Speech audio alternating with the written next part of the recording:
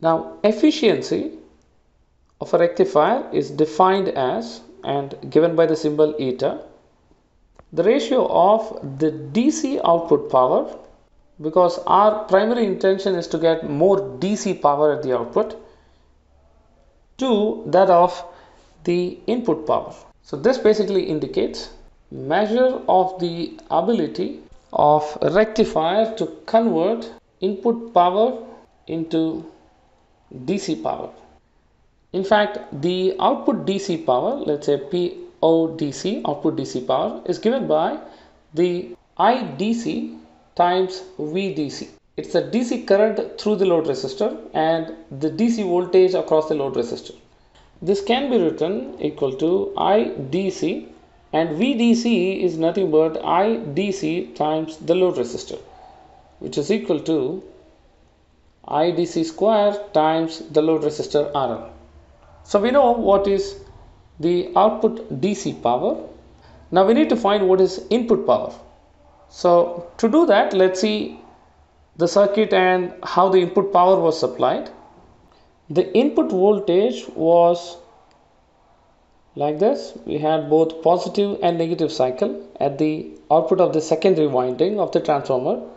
Coming to the current, the circuit was allowing current to flow in the first half, and in the second half the current was 0, which means we have only the positive half cycle for the current.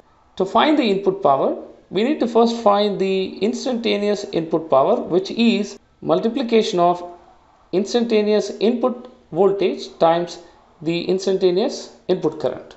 Now to find the input power, we have to take the average over the time period 0 to 2 pi of the instantaneous power. We know that Vi is given by Vm sine omega t, where we took omega t as alpha. That is representation of this waveform. And we had current, which was given by Im sine alpha, when alpha is in between 0 and pi, and it was 0 for alpha between pi and 2 pi.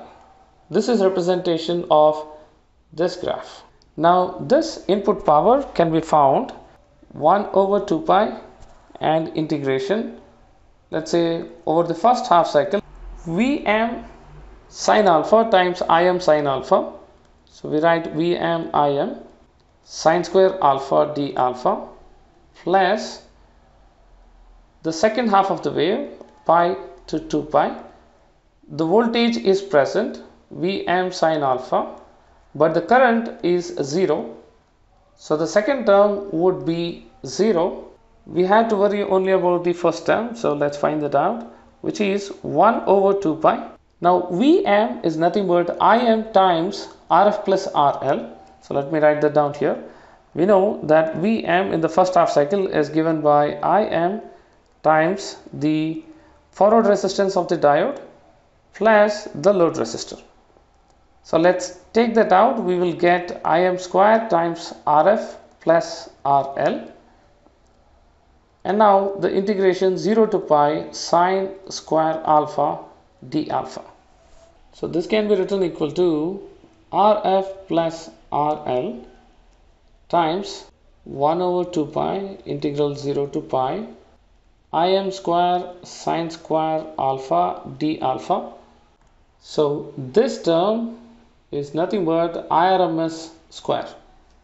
So we have the Pn is equal to IRMS square times Rf plus Rf.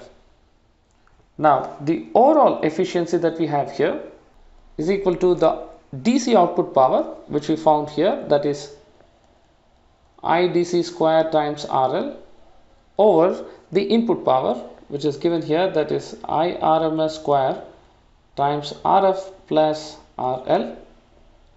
We know what is IDC, which is Im by pi, and IRMS is Im by 2.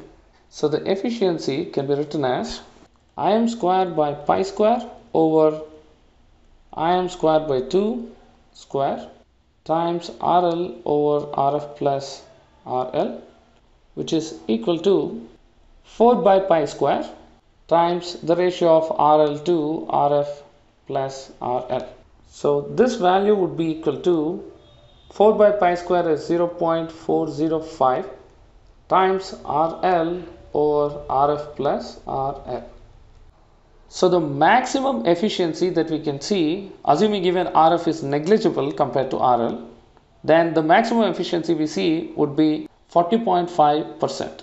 So in terms of percentages, maximum efficiency that we can have in half wave rectifier is eta max in terms of percentages would be 40.5%. If you like the video, please press the thumbs up button. If you haven't subscribed yet, please do subscribe, and thanks for watching.